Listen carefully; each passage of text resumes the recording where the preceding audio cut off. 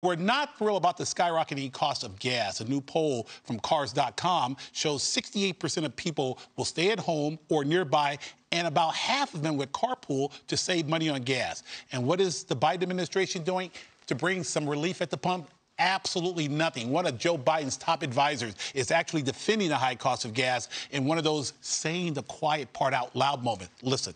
What do you say to those families who say, listen, we can't afford to pay $4.85 a gallon for months, if not years. This is just not sustainable. Well, what you heard from the president today was a clear articulation of the stakes. This is about the future of the liberal world order, and we have to stand firm. But at the same time, what I'd say to that family and to Americans across the country is you have a president and administration that is going to do everything in its power to blunt those price increases and bring those prices down. Uh-oh. Going to Charlie Hurt. Charlie, will you please tell our Fox viewers this coded definition, liberal world order? Yeah, this is not coded. This is like right out there. This is the utopia Democrats have been promising us for decades, and it's here, and it stinks. And the thing that really I think is a missed opportunity for them is, the idea of like getting electric vehicles or all. There's a lot of optimistic, fun stuff about all that. Yeah. Mm-hmm. But bludgeoning the American people into submission is not the way you do that in a free country. Mm-hmm. We do the right thing.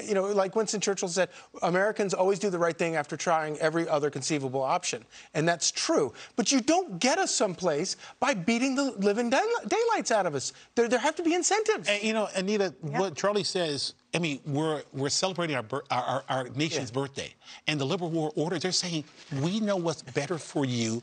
We're going to tell you what's good for you, and you're going to take it. Yeah, it's kind of like disciplining your kids, right? But Americans are taking it, right? I mean, until November. Yeah, until November. So another exchange that got less attention than that one. Biden was asked when he was overseas by a New York Times reporter, how long are Americans going to put up with these high gas prices to pay this war premium? And Biden says as long as it takes. And Americans are putting up with it. I mean, we see Americans protest about so many things: social justice, George Floyd, abortion, you name it.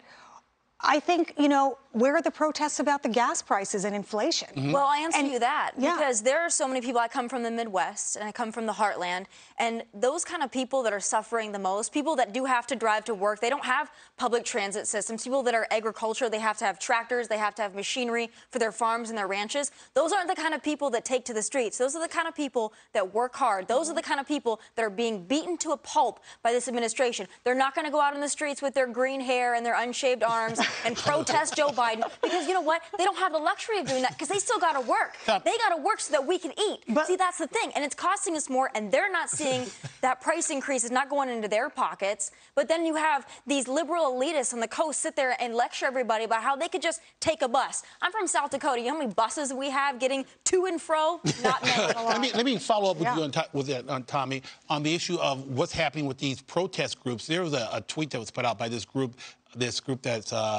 apparently is going to deflate tires or commit some form of crime. And I think here's a tweet that says the extinguisher strike, big news, tire extinguisher strike for the first time in New York City. 40 SUVs disarmed in Upper East Side. The first of many. We have an American English leaflet rather than tire on website. So you can go to join us. Yeah. Let me ask you this. It seems to me that the Democrats will look the other way when it comes to crime.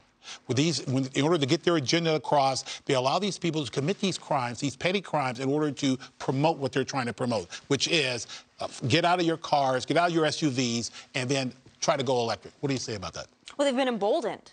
The summer 2020, Summer of Love riot season showed people that if you believe you have the moral high ground, not if you have the moral high ground, if you believe you have the moral high ground, you can do whatever the heck you want to. And the Democrats are going to cheer for you. And then, you know what? They might even set up a campaign to break you out of jail, to pay your bail. So that's the precedent that's been set. Can I make just a quick public service announcement to anybody that is slashing tires of SUVs and pickup trucks in New York City in green hair and unshaved legs or whatever?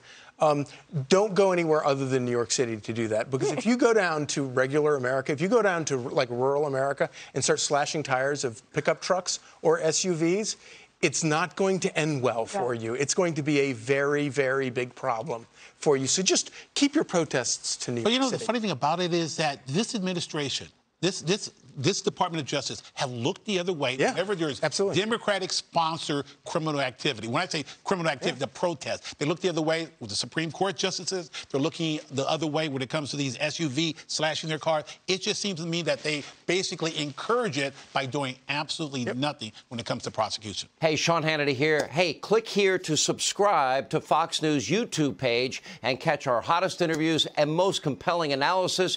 You will not get it anywhere else.